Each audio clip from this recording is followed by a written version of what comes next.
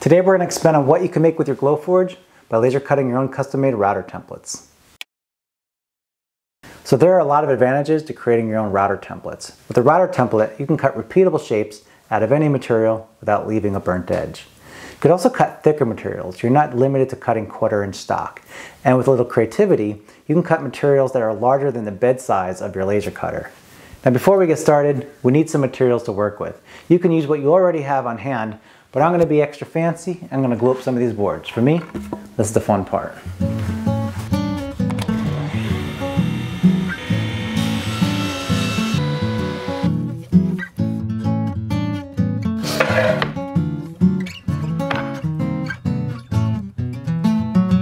Okay, so now we've got more than enough material to work with. For our first example, we're going to create a router template that we can use to create rounded corners in this board. To do this, we're going to fire up Adobe Illustrator and we're going to draw a square. I decided to give each corner of my square a different radius, ranging from 1/4 inch to 1 inch. This will allow me to reuse the same template on any project that calls for rounded corners in the future. Now that we've got that done, we're ready to cut our template out on the Glowforge. I'm going to use this 1/4 inch thick sheet of Baltic birch plywood, but you can also use MDF or even acrylic.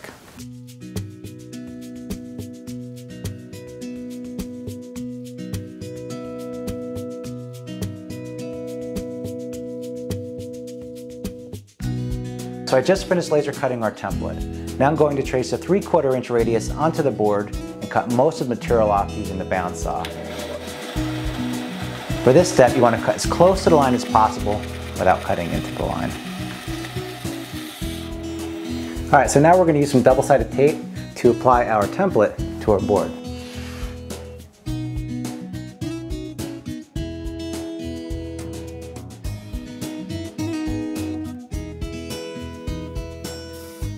So now we're ready to take this over to the router to trim off any excess material using a flush trim bit.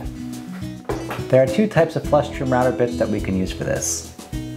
While the straight edge flush trim bit is more commonly used, I prefer using a compression bit. It's more expensive, but the compression bit often makes a cleaner cut with less tear out. It's also a little less picky about grain direction, but with that said, there's always a risk for kickback, so you want to keep your hands away from the bit and avoid cutting against the grain whenever possible. To trim off the excess material, I'm going to pivot my template on the starter pin and ride the template along the bearing, in this case going from right to left against the bit's rotation. You should feel a slight but steady resistance during the entirety of the cut.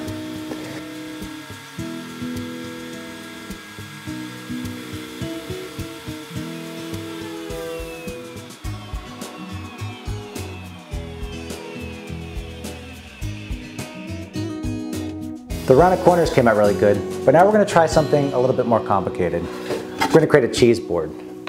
This time we're going to use a router to cut out the entire outline. And then we're going to try something a little different when cutting out the inside handles.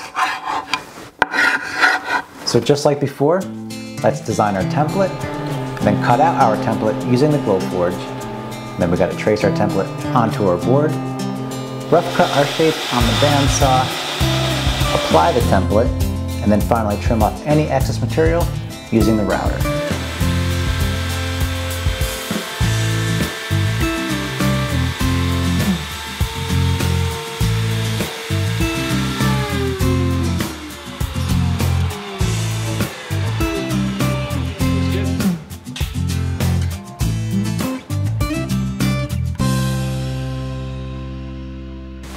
Now let's tackle the inside handles. I've already traced out our shapes, however we can't access inside shapes with the bandsaw. So instead, what we're going to do is we're going to use some clamps, a drill, a jigsaw, and this palm router to finish up. First, let's clamp down our piece. You're going to want to use 2 clamps because 1 clamp just makes a pivot point. Next, we're going to want to drill 2 holes at each end using a Forstner bit. This will allow us to get in there with a jigsaw to rough cut both of our handles.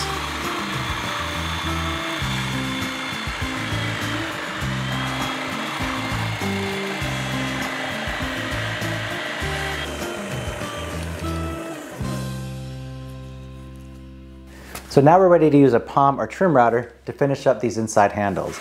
And I'm actually going to use the same bit as I used last time because this particular bit has 2 bearings. That means I can use it in a router table or this trim router. Now if I was hogging out a lot of material, I might consider upgrading to a larger router, but because we're not, this one's going to work just fine.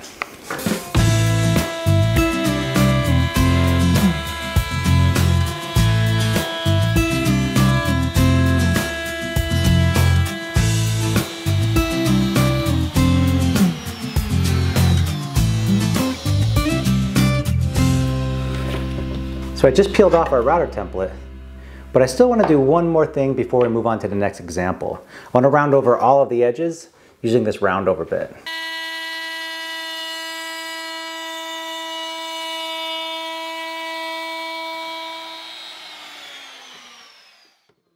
For our third example, what if we wanted to cut a shape that was larger than the bed size of our Glowforge? Well, in order to do that, we're going to make 2 templates, and we're just going to bring them together. After all, the final product's going to be on this board. Nobody's ever going to see these templates. Let's do that now.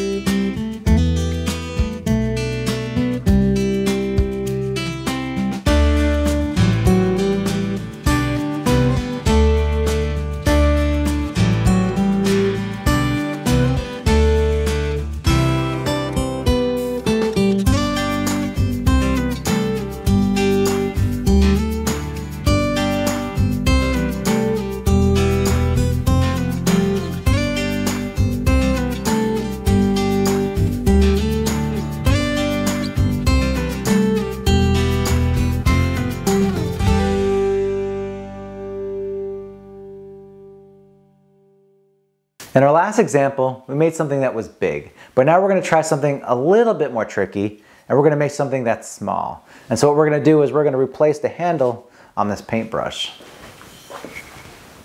Using my Glowforge, I decided to prototype 3 different handle designs. The first one looks a lot like your traditional paintbrush handle. So I decided to try something a little bit different, but I don't really like that one. So instead, I think I'm going to go with this third option, which conforms to the shape of your hand. Let me go prep that now, and I will see you at the router. So I'm ready to route out my paintbrush handle, but because of its size, my fingers are going to be dangerously close to the bit. So some might suggest that I use push blocks, but that's really not any safer in this case. So I think what I'm going to do instead is I'm going to use a wood screw clamp that I attach to the piece so that while I'm routing, I can keep my fingers far away from the bit.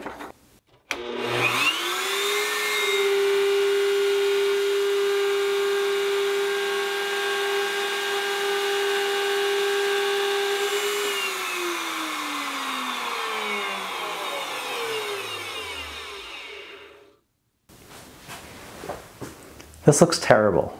It came out really bad. It was a good idea, but it's not any good. So I think I should have stuck with that first option.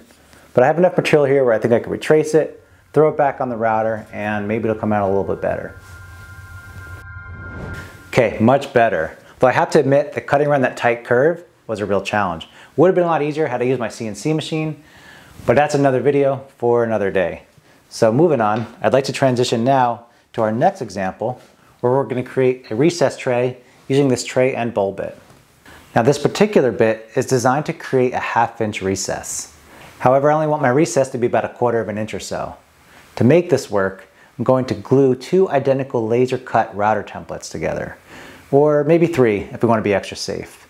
This will allow the bearing to ride a longer template, removing only a small amount of material on each pass. Before we carve directly into our tray, let me show you the process using a cross-section of our material. This will give you a better sense of what we're actually trying to accomplish. First, I'm going to attach the plunge base to our router and clamp everything down. Now we are ready to plunge down into our material, making sure that we are only removing about 1/8 inch with each pass. Now that we've got the hang of it, let's carve out our tray.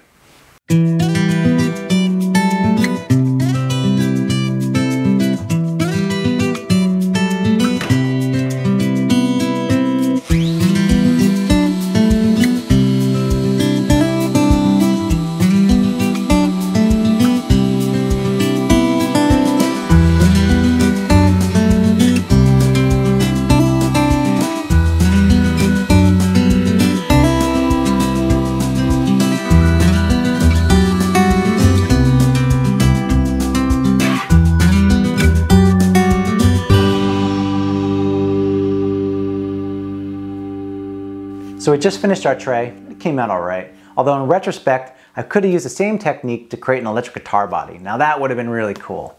Which leads me to my next example. Up until now, everything that we've done has been a flat 2D object. So this time, we're gonna try something that's a little bit more 3D. I'm gonna route out these boards, I'm gonna glue them together, and we're gonna make a toy car.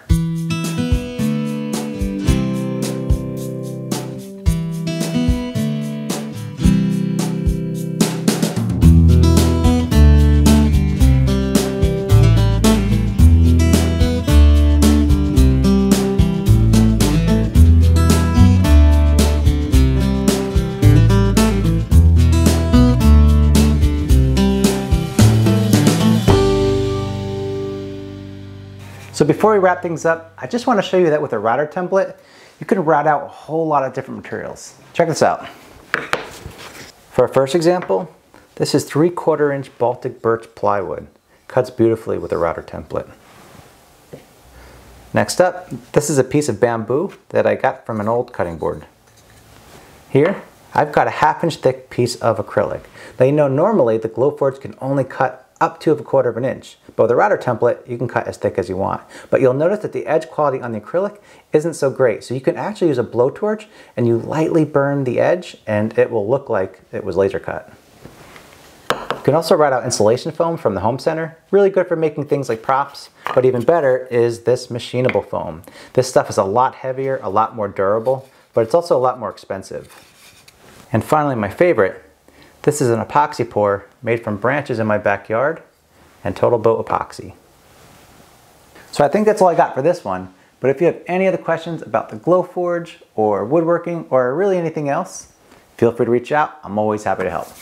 Thanks again, and I'll see you in the next one.